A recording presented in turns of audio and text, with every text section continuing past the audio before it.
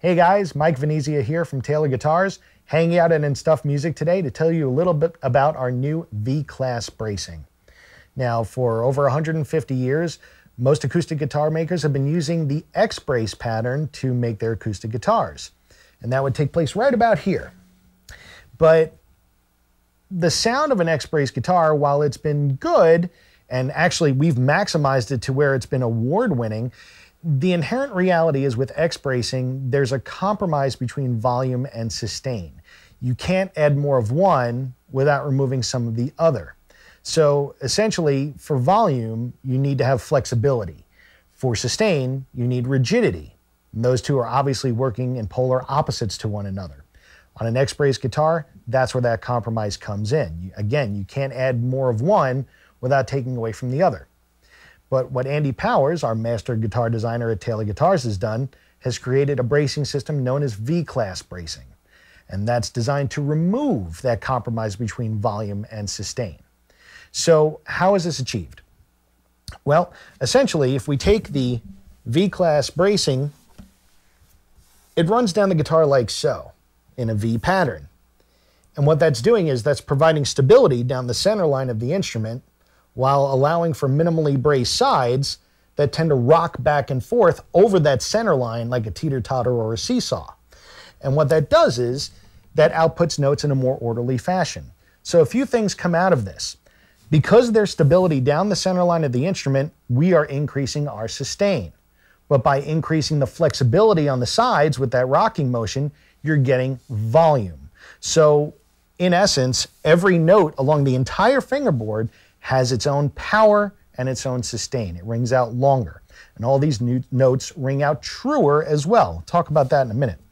But essentially, just to demonstrate that volume versus sustain compromise that's been lifted, we need to look at some of the weaker spots on a guitar.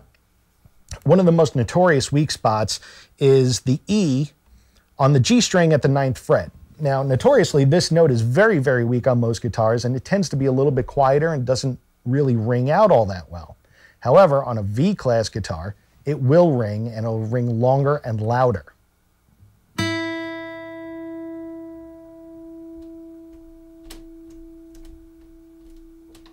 And still going. I actually still feel it up against my body. I'll play it for you one more time, and if you can hear it through your speakers at home, you'll hear an initial note and then a swell that comes afterwards.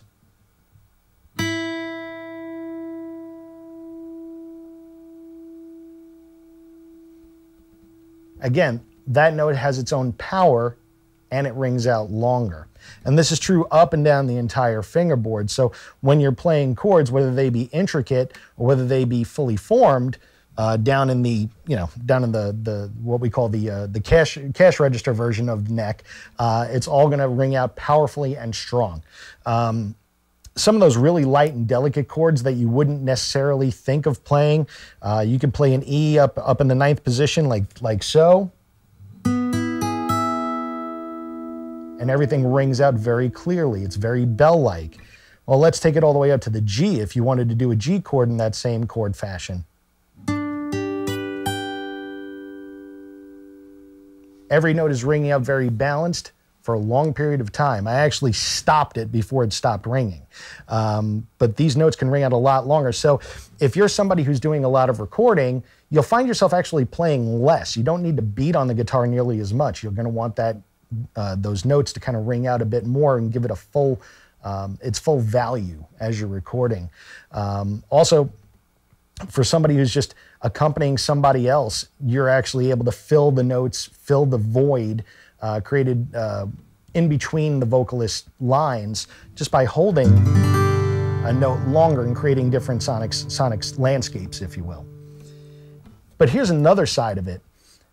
Because we have that volume and sustain balance and that rocking motion outputting notes in an orderly fashion, there's something else. It was something that Andy Powers had discovered when he was creating this, and that was that this rocking motion, outputting notes in an orderly fashion, creates a better sense of in-tuneness.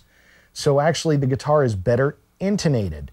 Now, people say, how does bracing fix intonation? It's not that it fixes it, it's just that the way the notes come out of the guitar are more orderly. Therefore, you're not hearing all the harmonic overtones that the X-Brace guitar would put out. So a great way to explain this is if you're at a concert and there's 20,000 people in the audience and the song ends, the band finishes the song, and everybody starts applauding, right? Everybody's applauding all at once, 20,000 people creating their own notes, okay? That's sort of how notes are coming out of an X-Brace guitar. But if the next song, the singer says, hey, let's everybody clap together along with the kick drum, right? You get 20,000 people that are clapping together in unison. So it's a more orderly fashioning of the notes. And because of that, you're getting a more musical, rhythmic kind of sound. That's what's happening on a V-braced guitar. Those notes are coming out in a more orderly fashion, so you're not getting that beating or warbling that you would normally get in between. Now, an easy way to kind of explain this is, I'm sure that some of you have done recording before, and as you've been recording, you tune the guitar so that the G chord sounds great. But then you play the D chord and it doesn't sound really quite as good, and you almost have to retune to make that work. And never mind if you played the octave D above the 12th fret. Well, with a V-class guitar, that doesn't happen now. Everything stays tight and in tune. And when I use the word tight, I'm not talking about compressed. It's not like that. It's just tighter tuning to sound more in tune. The in-tuneness across the entire instrument is better. Now, people say, well, don't you have to change the saddle for that? Don't you have to change the scale for that? No, that's actually called compensation. That's only one part of the equation. It's the harmonic overtones that make up the other part of intonation. So here I'm going to play the D chord in our standard second position, okay? And if you notice, I hit that open D as well, right? Right down here. Everything sounds really in tune. But when we come all the way up here, that would be a little bit more sour. However, on a V-brace guitar,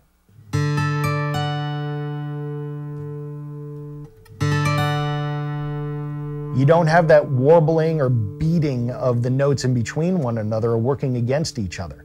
So that's that enhanced in-tuneness or enhanced intonation that you get with a V-class brace guitar. Another example of things that we do as musicians, specifically as guitarists, when we play the G chord, we were taught initially from Mel Bay Book 1 to play that G chord much like this, right? You have your index finger on the B, and you let the open B on the second string kind of ring out. And we would play that, and it would never sound quite right. So over time, what we did is we sort of changed it to where we would sort of half mute that B string down, the B down here on the fifth string, and we would add a D on the B string and make this chord instead to make a more in-tune G string. But with V-class bracing, we can go back to our roots and actually play that true G chord and have those B's put back in there because you're not getting the beating of the notes in between. So removing that volume and sustain compromise and having enhanced in-tuneness or enhanced intonation, that's really the big difference that you're going to find in a V-class braced guitar. I encourage all of you to come on down to In Stuff Music and try one out. They're kind of hard to get, so make sure you check one out as soon as you can, and if you find one that you like, take it home with you because it's going to be tough to find one for the next few months for sure. If you have any questions, give these guys a call. They're all educated on this stuff. Again, thanks for watching. Buy a Taylor.